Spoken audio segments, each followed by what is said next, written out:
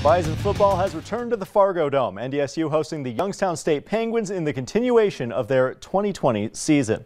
New starting quarterback Zeb Noland leading the Bison onto the field for their first game since October 3rd. We start in the first with Kobe Johnson taking the handoff here, and the sophomore is going to find his way into the end zone. Bison would go for two and get it. They lead 8-0 early. NDSU would lead 11-0 after the first half. We go to the third, and the herd going back to Johnson, who take full advantage of a massive hole created by his offensive line, making some moves through the second level and then turning on the Jets to take it deep into Penguin territory. And a couple plays later, the Bison strike on the ground again, but this time it's redshirt freshman Jalen Bussey making his way into the end zone, and the green and gold lead 18-0.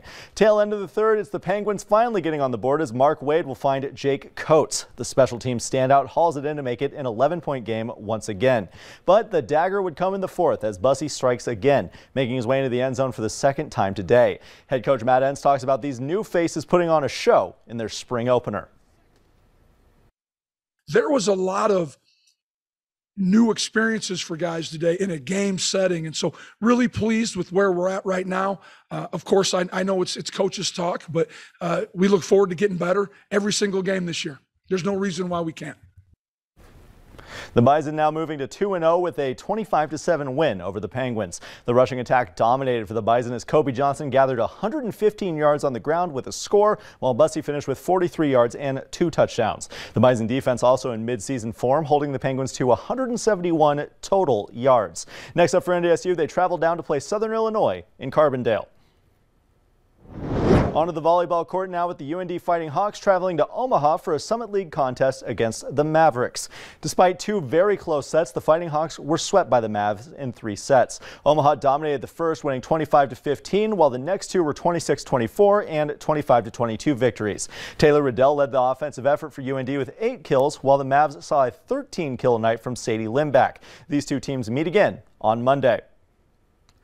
Later in the night, the NDSU Bison volleyball team in South Dakota for a conference battle with the Coyotes.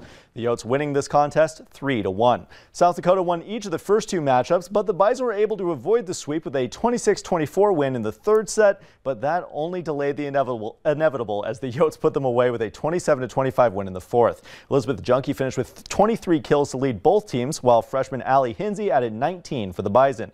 These two teams meet once more in Vermillion on Monday.